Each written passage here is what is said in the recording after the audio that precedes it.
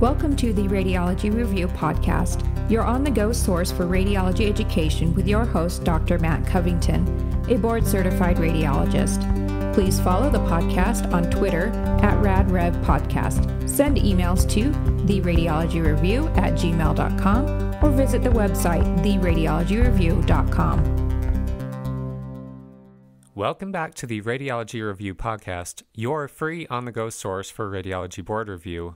This episode continues our discussion of the pediatric kidney.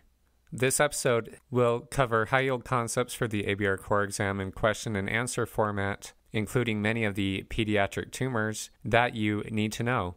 As a reminder, you can follow the podcast on Instagram or Twitter at RadRevPodcast, where I am posting near daily high-yield tips for the physics portion of the ABR core exam. And without further ado, let's get into the questions and answers for this episode. First question: what are key features differentiating grade 1 through grade 5 vesicoureteral reflux? Grade 1 vesicoureteral reflux may be characterized by reflux that is confined simply to the ureter, and on board exams I would expect that they show you something like reflux halfway up the ureter. This ureter should be non-dilated, and again, reflux does not extend into the kidney.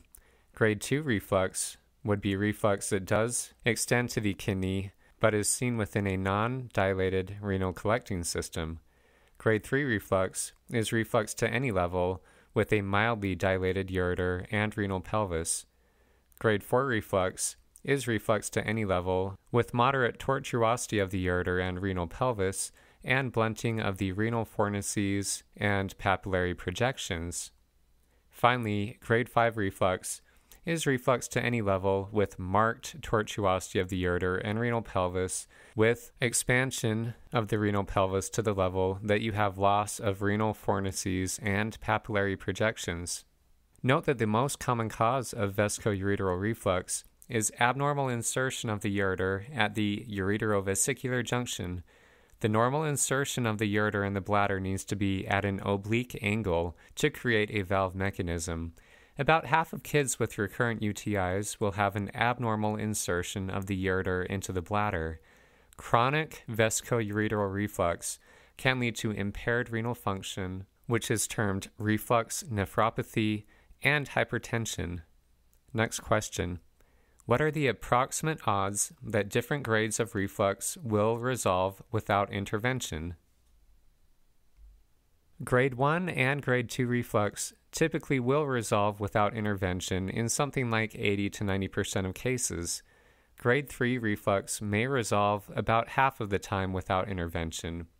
Grade 4 and 5 reflux will resolve in only the minority of cases, maybe something like 25% will self-resolve. Antibiotic prophylaxis may be considered for all grades of reflux, and surgical intervention may be considered primarily for grade 4 or 5 reflux, or for patients who experience breakthrough infections and or progressive reflux nephropathy. Next question: what structure does the urachus become after undergoing physiologic atrophy? The answer is that the urachus becomes the median umbilical ligament. Next: if the urachus fails to obliterate, what are the spectrum of findings that can result from a fully or partially patent urachus? Complete failure of the urachus to atrophy results in a patent urachus from the bladder to the umbilicus and presents with urine leakage from the umbilicus in a neonate. A partially patent urachus can end up as a urachal sinus if the patent aspect is at the umbilical end, or a vesicoureteral diverticulum if the patent aspect is at the bladder. If the patent portion is isolated mostly to the middle of the urachus, this is termed a urachal cyst. Next, what cancer is most likely to develop in a patent urachal tract? The answer I am looking for here is adenocarcinoma. Adenocarcinoma is the top cancer that can develop in a patent urachal tract later in life.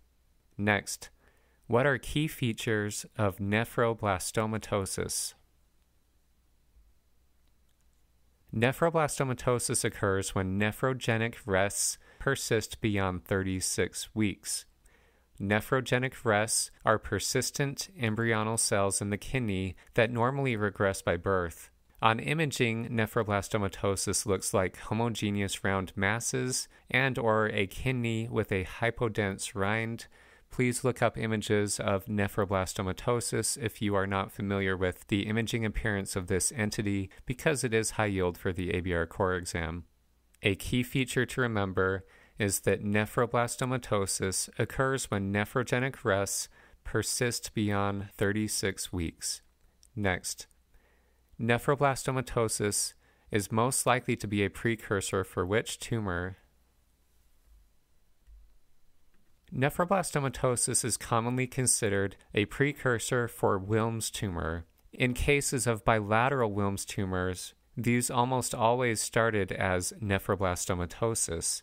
To screen for Wilms tumor in a patient with nephroblastomatosis, you can perform serial ultrasound or MRI for screening. Importantly, if you see any necrosis in an area of nephroblastomatosis, this is concerning for Wilms tumor and not regression of nephroblastomatosis. Next, what is the most common solid renal tumor of infancy, and what is the most common solid renal tumor of childhood? The most common solid renal tumor of infancy is mesoblastic nephroma, and nearly all of these patients will present within the first month of life. This is considered to be a generally benign tumor, similar to a fetal hamartoma. The top solid renal tumor of childhood is a Wilms tumor. Remember that Wilms tumors typically do not present in infancy. On board exams, if you see a large solid renal tumor in a neonate, think mesoblastic nephroma. Next question. What are key features of multicystic dysplastic kidney? Key features to keep in mind for board exams are that multicystic dysplastic kidney has no functioning renal tissue, which means that the involved kidney cannot excrete urine. So one way to diagnose this entity if you are having a hard time distinguishing between hydronephrosis versus the dilated cystic spaces of multicystic dysplastic kidney is to do renal scintigraphy such as a MAG3 study, and if you see excretion of radiotracer into the ureters and bladder, this is not multicystic dysplastic kidney. With multicystic dysplastic kidney, you have multiple cysts that form in utero instead of the normal renal tissue, and the kidney will simply demonstrate a multicystic appearance. Remember that there is about a 50% rate of a contralateral renal anomaly in the setting of multicystic dysplastic kidney, and the top contralateral renal anomaly is ureteropelvic junction obstruction. Next question. What are key features of Wilms tumor in terms of the age of presentation and top sites of metastatic disease? First of all, remember that on board exams, Wilms tumor will not present in neonates, but is a tumor of childhood with an average age of presentation of about 3 to 4 years old. Wilms tumor is a solid renal tumor that can spread by direct invasion or metastasize, and the number one site of metastasis in the setting of Wilms tumor is the lungs, and the number two site is the liver. Next question. For the ABR core exam, what are some key associations with Wilms tumor? The first association I think you should keep in mind is Beckwith-Wiedemann syndrome, Wilms tumor and Beckwith-Wiedemann syndrome. Beckwith-Wiedemann syndrome has a lot of associations and key features, but these include Wilms tumor, omphalocele, hepatoblastoma, macroglossia, hemihypertrophy, cardiac anomalies, and organ enlargement, including enlargement of the liver, spleen, and kidney. In terms of tumors, Beckwith-Wiedemann syndrome has a common association with both Wilms tumor and neuroblastoma. We will talk shortly about how to differentiate Wilms tumor from a neuroblastoma. Also, I would remember Wagner syndrome, W-A-G-R. Wagner syndrome is commonly tested on the ABR core exam. Wagner syndrome comprises Wilms tumor for W, aniridia for A, genitourinary anomalies for G, and mental retardation or impairment for R. Finally, also keep in mind DRASH or Dennis-Drash syndrome. That is D-E-N-Y-S-D-R-A-S-H, Dennis-Drash syndrome, in which you can see Wilms tumor along with male pseudohermaphrodism, in which an individual will have a 46XY karyotype, but has partial androgen insensitivity causing female phenotypic features, as well as progressive glomerulonephritis. There are certainly other associations with Wilms tumor, but for now we have covered Beckwith-Wiedemann syndrome, Wagner syndrome, and DRASH or Dennis-Drash syndrome. Next question. What are key features of clear cell sarcoma of the kidney? First of all, a key feature of clear cell sarcoma of the kidney is simply that this is a very rare tumor. However, despite being rare, it is still the second most common malignant tumor of the kidney in childhood. If you are being tested on clear cell sarcoma of the kidney, it is important to remember that this generally has a worse prognosis than a classic Wilms tumor, can present with a palpable abdominal mass, and, this is very important, has a high propensity to metastasize to the bones. I would absolutely remember the association of clear cell sarcoma of the kidney and osseous metastatic disease. Next question. What are key features of cystic nephromas on imaging, and at which age is this entity most likely to present?